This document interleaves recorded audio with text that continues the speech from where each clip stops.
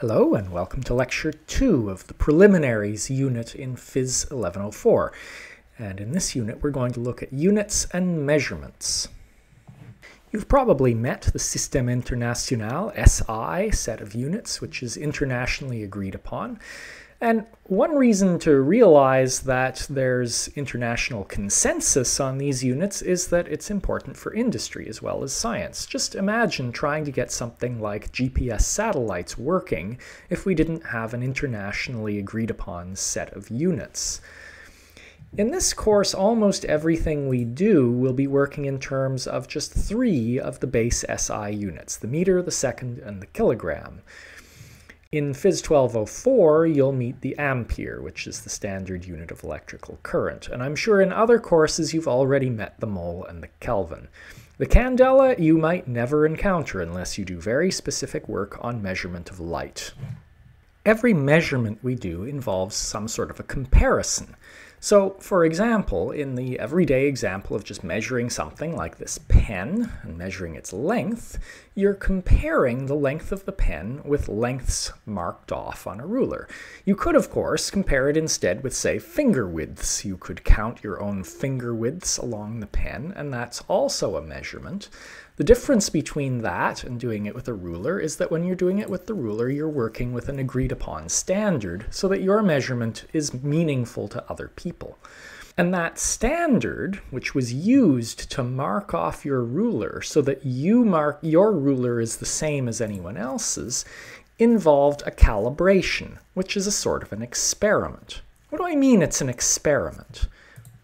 Well, here's an example of an old way that a unit of length, in this case a foot, was determined. Pause the video and read the description.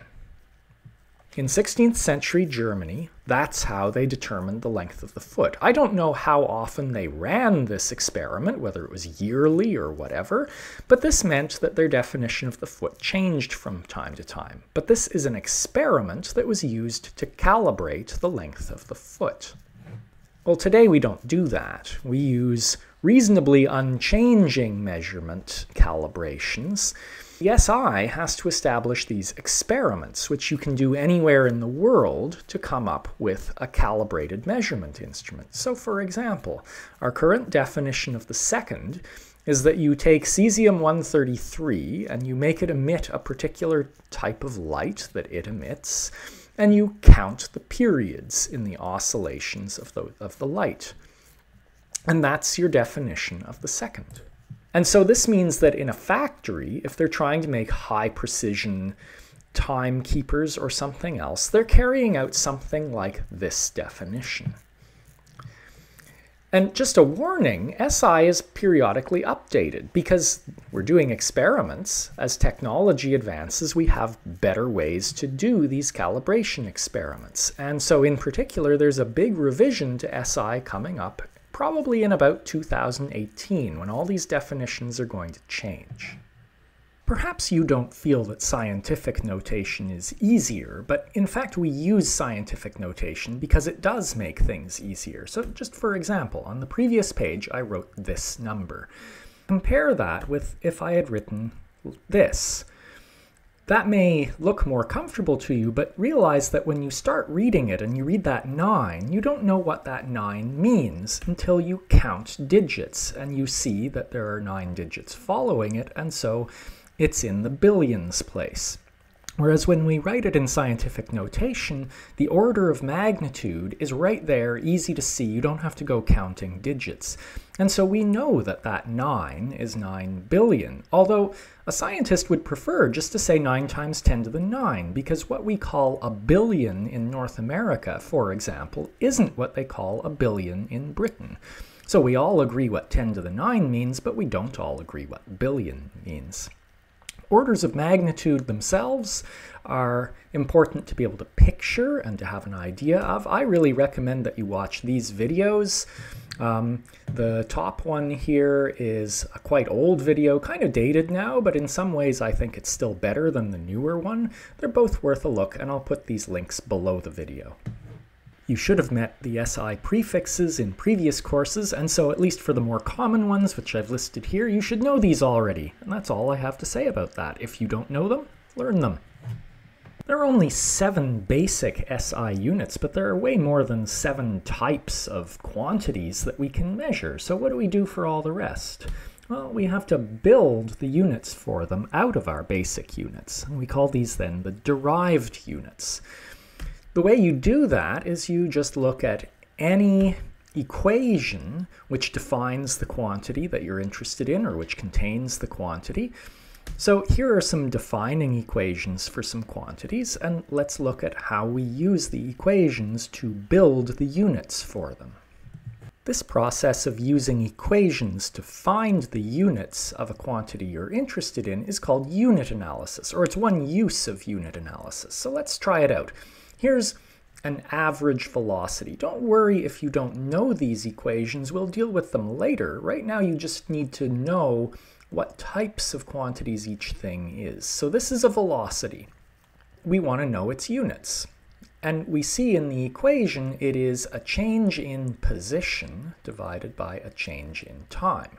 And so we can just say then that any velocity, because it doesn't matter whether it's an average velocity or any other sort of velocity, they'll all have the same units. So a velocity has the units of a delta x, a position, let's say meters, we could use kilometers or miles if you insist, whatever, divided by a time. Well, time might as well be in seconds. And so there we go, a velocity is in meters per second. Well, let's proceed. An acceleration, well, it's a delta v. We already know what a delta v is because that's a velocity. And so that's meters per second. That's then divided by a time again. And a time again will be in seconds. So meters per second divided by seconds, so that gives us meters per second squared, and those are the units of an acceleration. Okay, now we can use this one to find the units of a force. So a sum of forces is a force, and so we can say a force has the units of, and we have again an acceleration here, and we also have a mass. Well, so the mass will be in, say, kilograms. That blue doesn't show up very well, does it? Let's try, well, we'll just use yellow. And the acceleration is again in meters per second squared, and so there are our units for a force, a kilogram meter per second squared, which you may or may not already know is a Newton. What is 3 miles plus 4 hours? Is it 7 something or others? Is it true that 5 kilometers equals 5 kilograms? Well, I hope you agree with me that both of these are totally ridiculous and meaningless questions. You simply can't do this. On the other hand, you can do 3 miles plus 4 kilometers. Now, you'd better be careful. It's not going to be 7 of anything, because you're going to have to either convert the miles to kilometers or the kilometers to miles before you carry out the addition. But you can do it, because you can do those conversions, because miles and kilometers are both units speaking about length. And so we say these quantities have the same dimensions, even though they have different units. And so we can add them. Whereas miles and hours can't be added because they have different dimensions. You can't convert miles to hours. There's no way you can do that. So a dimension is just a quantity that can be measured in a particular way. So to clarify that, for example, time you can define as a thing you measure with a clock. Now you could express it with seconds or hours or fortnights or whatever you want, but what it comes down to is that no matter which units you use to express it, you will have measured it with a clock, and that's how you know that it's a time. Another very good use of unit analysis is that we can use it when we're not sure about an equation that we've written down to check whether maybe we've made a mistake. So there are some rules that are handy. You can't add apples and oranges, and similarly you can't add times and lengths or temperatures and electric field strengths. Only quantities with the same dimension can be added. Also, both sides of an equation have to always have the same dimension. But notice that there's no problem with multiplying or dividing things with different dimensions. That's what we did a few minutes ago to get derived units.